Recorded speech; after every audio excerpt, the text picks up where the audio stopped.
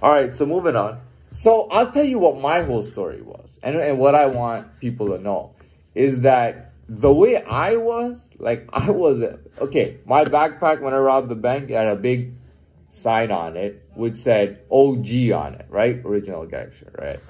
That's the bag that I robbed, and that's what the cop told me when they were doing it. Hey, you know, your bag said OG on it. Like, it's trying to get me to say, yeah, I'm an OG. It's not the point though. But the point is that when you have somebody who's so strong, who's at such a high level, you can put him anywhere in you can put him in any neighborhood, anything, right? And he will come out and do what he does. You know what I mean? And then you have people, let's say you're in LA. Well, that's a norm, right? So people do crazy shit. That's a norm, and that happens. You know what I mean? It's not a big deal. But here, that doesn't really happen. I was basically like king shit. I was actually king shit, you know, when I did that.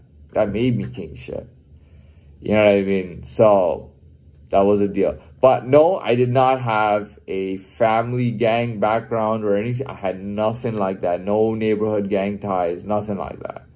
Right? Everything was made by me. I started everything. I came up with the ideas. I executed, and I did shit. 7 years after, literally 7 years after, I am ready to go legit. I'm ready to be in the, I have enough connections that I don't need to do any kind of illegal activity for money. You know, I don't have to earn money illegally, right? And I have that on my record. So I have a bank robbery on my record. I don't feel the need, you know, when guys talk to say, oh, I did this. Oh, I did that. Oh, I have this crime on my record. Oh, yeah, I'm a badass. I don't need to say that because I robbed the fucking bank. So I got bragging rights already. I got bragging rights over the whole criminal thing. I got the bragging rights, right? I got the life now. I got the hard skills, the soft skills, the connections, everything I need, the family, everything I need in order to do better. I got monopoly on myself. I know guys like me can come up gritty and can even go legit and can do anything they need to, and they don't even they will get it done, you know, and they will make a living for themselves. I'm one of those guys, so I don't have to worry about any of that. At this point, I built myself on my own, and I'm a strong fucking candidate for just about any fucking legit activity.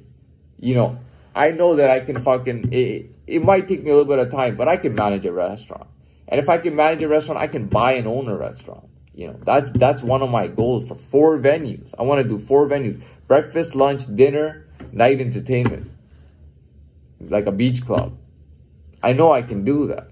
If I hadn't done that, I would have still been fucking working shitty little jobs. And I would have never made it out. I would have never made it out of that hole I was stuck in. But I brought myself out of it. So I guess that's pretty much a need-to-know basis. Whatever I talked about, the perfect conclusion is need-to-know basis. I let you know what I need to know, and I put down a need-to-know basis.